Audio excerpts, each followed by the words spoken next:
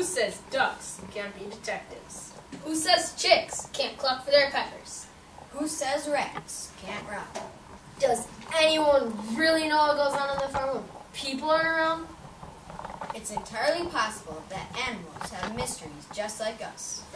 In the Web Files by Margie Palatini, stolen goods are the mystery, and 2 duck detectives are on the case. The Web Files by Margie Palatini. 6:32 a.m. This is the farm. My partner Bill and I work in the barnyard shift. It was peaceful, quiet. Then we got the call. Cock-a-doodle-doo! A lot of squawking going on down in the coop area, Detective Webb. Looks like foul play. Report says feathers are flying. Chief says we should check out the chicks. Chicks? Check. Let's fly.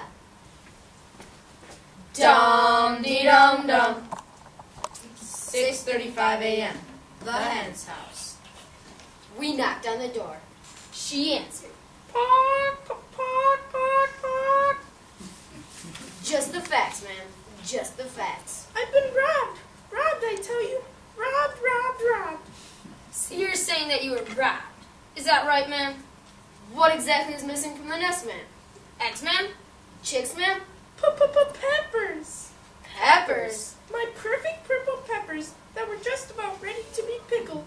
About how many perfect purple peppers would you say were pilfered, pinched, and picked? A bushel? Pock. No, a peck. A peck, I tell you. A whole purple pepper picking peck. Have any idea who would pick a peck of your perfect purple, almost pickled peppers? Not a clue. I turned to Bill and gave a quick whack. Round up the usual suspects. Dum-dee-dum-dum. 9:06 a.m. Headquarters was hopping. A misnamed outfit had just been tossed off her tuffet, and a gal named Pete was missing some sheep. I noticed that 3 little kittens had lost their mittens.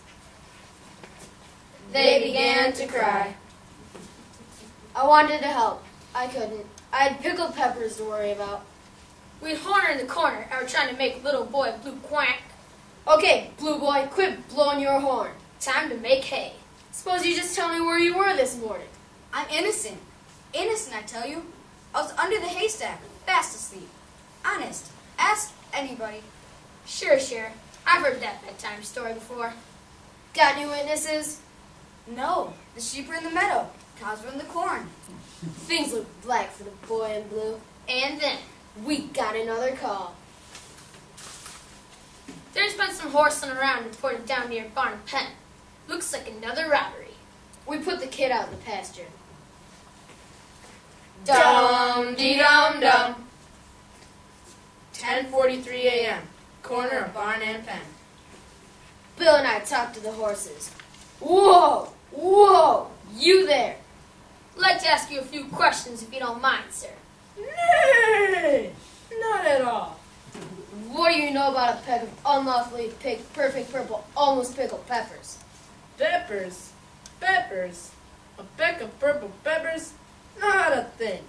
But somebody just hightailed it out of here with a ton of my darndest tasty tomatoes. Tomatoes? You say tomatoes, I say tomatoes. Somebody just hauled the whole thing off. A sheep showed up. And find my lettuce while you're at it, too. Somebody just lifted a load of my luscious leafy lettuce not 10 minutes ago. This is bad. Really bad. My partner looked at me and scratched his head. Peppers? Tomatoes? Lettuce? What do you make out of all this, Webb? There was only one thing to make out of all of this. Salad. Dum-dee-dum-dum. 11:47 a.m. The squad room. My partner and I were still trying to crack the case, but we didn't have any idea whom to ID. Rats. That's it. There was only one suspect who was sneaky enough, wily enough, and tricky enough to pick a peck of perfect purple, almost pickled peppers. Take a tub of tasty tart tomatoes, and lift a load of luscious leafy lettuce. 12:22 p.m. My partner and I were hot on the tail of that dirty rat. Dum-dee-dum-dum. 12:46 p.m. A real hole in the wall. We know you're holed up in there, you dirty rat. Let us in. He did. Hey, what's up, Duck? There's been some trouble down on the farm. What do you know about a rash of recent robberies? Robberies? Robberies? What makes you think I know anything about a robbery? I'm no cheesy snitch. Can it, Ratso? You've been in nothing but garbage for years. The rat grinned. Okay, sure. Go ahead, Flatfoot. Look anywhere you want. But make it quick, Quacker. You're interrupting my lunch. Lunch, rodent. I took a gander at his table. Hey, what's going on here? You're not gonna pin this rap on me. Where's your evidence, you waddling webfoot? You got nothing on me. Nothing, see? I'm clean. Clean, I tell you. Clean. I picked a piece of lettuce from under his chin. Not clean enough, you dirty rat. I smelled his breath, just as I suspected. Garlic mayo. Book him, Ducko. His salad days are over. Over? Over? But they can't be over. I haven't even had my dessert. Take him away. My partner gave me a pat on the back.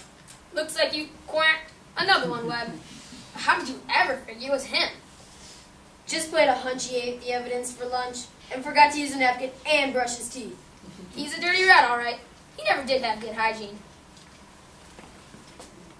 Dum-dee-dum-dum. The dirty rat was tried and convicted on 3 counts of vegetable vagrancy Offensive bad breath. and not using a napkin to wipe under his chin. He was sent up the river and was sentenced to 6 months of farm labor with time off for good behavior Better table manners. and clean teeth. Case closed. Dum-dee-dum-dum. Dum